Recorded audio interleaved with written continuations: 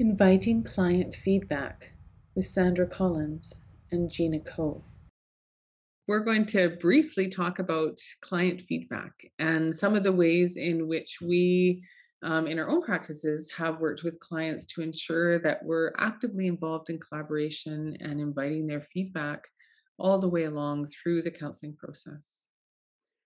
Right, Sandra, and that is really important in terms of continuously collaborating.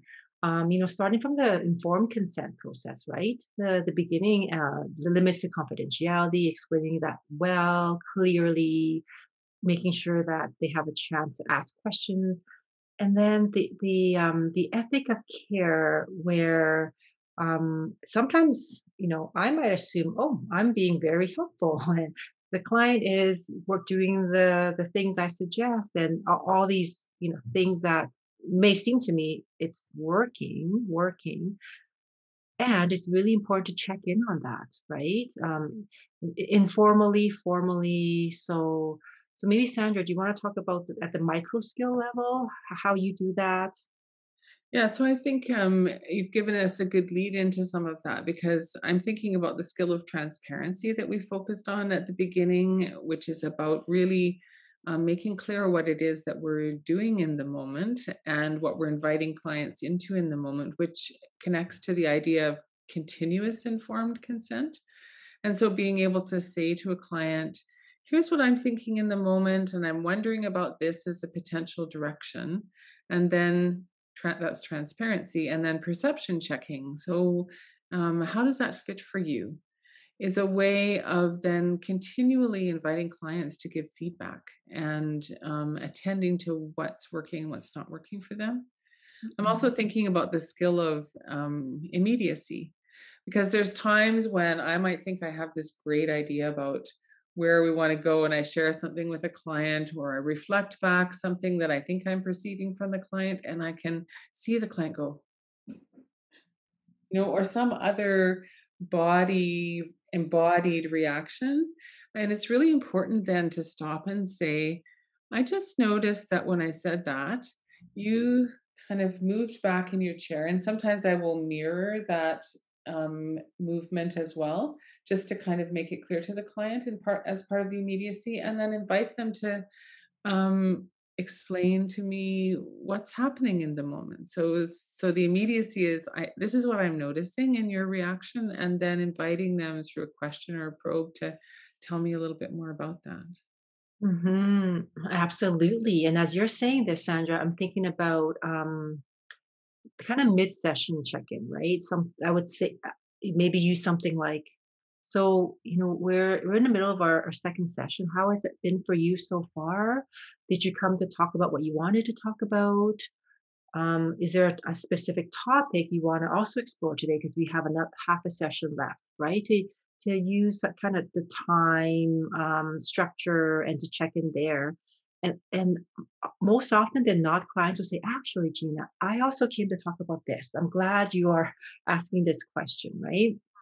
And then sometimes, in terms of a informal check-in after 2 or 3 or 4 sessions, I would say something like, "We've been together for 3, 4 sessions now. I want to hear from you. How has it been so far? What's been beneficial, helpful? Maybe what hasn't been so much, right?" And I find clients who, when we've built a strong therapeutic alliance relationship, they feel comfortable. They will tell me. They will say, Gina, that TED Talk you asked me to watch the last time, I appreciate that, but it didn't really speak to me. It's not fitting right. And then they'll tell me how come, right? And then we'll go from there. When clients can say that to me, I so appreciate it because again, it shows that they are trusting of our time together and able to be honest, Hmm. right? Hmm. And then when you talked about the immediacy piece, Sandra, sometimes, yeah, I notice there's something going on for the client that doesn't seem to fit with them. Hmm. That's important to explore as well. Then. And one of the other micro skills I was thinking about as you were talking about the mid session check in with clients is how valuable it is to summarize. So Mm. to not just keep going on and on and on, but to actually stop. Summaries kind of create a bit of a break where you can say, all right, so now we've kind of talked about these themes. These are the ones that seem to be emerging. And then it's important to, after a summary, to also check and say, so how does that fit with your perception in terms of the way that I pulled that together? But also, what's missing in here? What haven't we touched on that you think is important? And I think that that's kind of synthesizing using a summary and then following up with that question that you suggested about what's missing, what haven't we touched on. You know, you came with these particular ideas, and we've talked about a lot of things, but it's quite possible that I've forgotten something that you said at the beginning that was really important. And so I think making all of that transparent to clients is important. Mhm. And I just want to add, Sandra, I've taught GCAP 671 for 7 years, 2 year as an ISF, a TA, and then 5 years as an instructor, right? Every summer, when I go back to when I go back to East Side to see clients, I draw from the summarizing, the skill of summarizing, questioning, probing, all those skills, even in a more effective way, right? Because I'm teaching it, I'm living it. So I noticed that even seasoned therapists can benefit from continuously being intentional about, okay, what is summarizing? What is that about? How do I ask a question that's clear and more open, Mhm. etc. Right? So I want to share that with everyone because it's been so many years of instructing this course, and I find it continuously to be beneficial. Mhm. And one of the places where I find it particularly beneficial is when I get stuck in a conversation.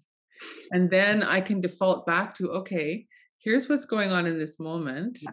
And what skills are useful for me to check in with this person, to get feedback from them, to see what's happening for them so that we can figure out how to best move forward. Because often when I feel stuck, it's because we've gotten out of sync in our collaboration. Something's not aligning. And so that opportunity to draw on these skills and step back and think, okay, how can I get feedback from this other person and move forward? Mhm.